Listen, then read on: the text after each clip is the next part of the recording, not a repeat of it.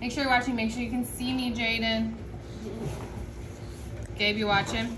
Okay, the first, are you videoing already? Do you want you in it? No, I don't, I mean, just this stuff. The first thing you guys have to do is tape down your template, okay? So the cardboard, it's really chipboard. Template, we need to tape this down like on the corner so it doesn't move, because it will move around on you. And you'll take that tape off when you're done. But you and your partner can put it in the middle of the table, and then you don't have to untape it and retape it. Okay, so that's step one. And then on this block that I'm doing, the first thing to do is print red, is what the steps say. So that's what we're gonna do. So we're gonna put some red block ink, because you guys are printing with blocks. So you're gonna use block ink, not Intaglio ink. You'll put that on this glass plate. We're not using jelly plates. We use the glass plate to roll out a nice layer. That's the sound you wanna hear. You don't want it too thick. Notice that I left a bunch of ink at the top. That's your reserve ink. So the next time I go to print, I'll grab a little bit more of that. You do not want to roll this whole plate out. That's not the point. Gabe, are you listening?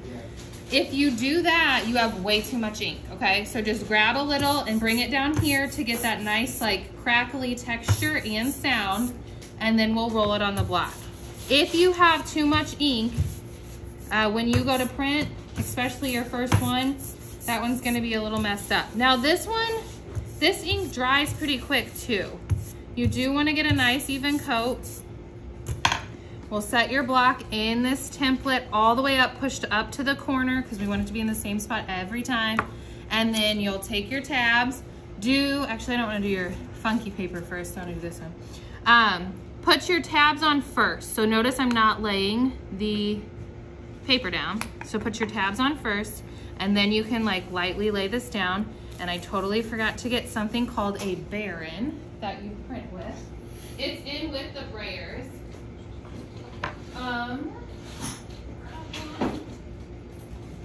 Okay. This is a Baron, and it's just like to push down the print with. So you'll rub that.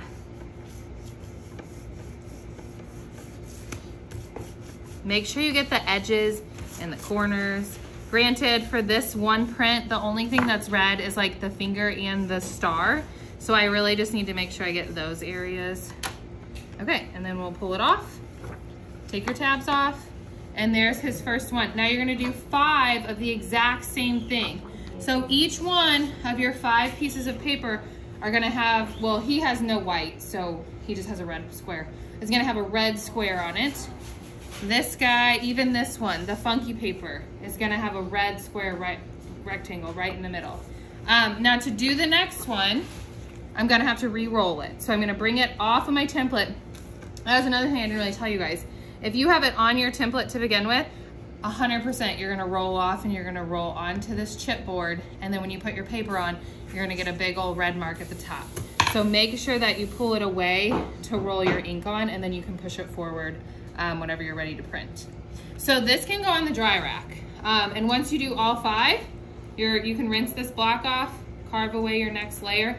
And then what do you guys think, like when his next color is green? Yeah, green. So do you guys think, like, does it make sense that he'll print right on top of this red? That's the next step. So he's not gonna prep 5 more pieces of paper. He's always gonna print on the same 5 pieces of paper.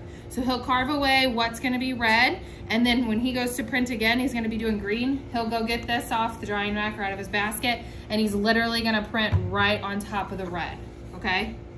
Same 5 pieces of paper, same exact print, 5 times. Do you guys have questions? Does that make sense? Okay, cool.